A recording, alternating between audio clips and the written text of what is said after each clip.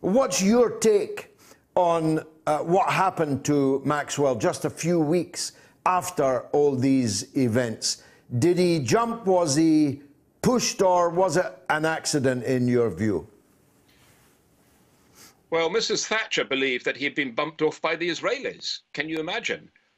I came to the view that he had decided to end his own life. I think that he was a bully and a coward at heart.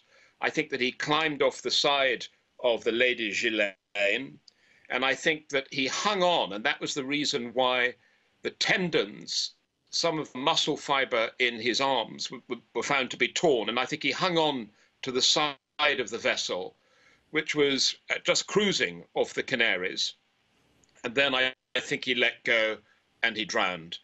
And my opinion is that the last few telephone calls that he had received indicated that his empire was on the point of collapse and that nobody was going to help him out. And I think that he decided that the easiest thing was to take his own life. That's my conclusion.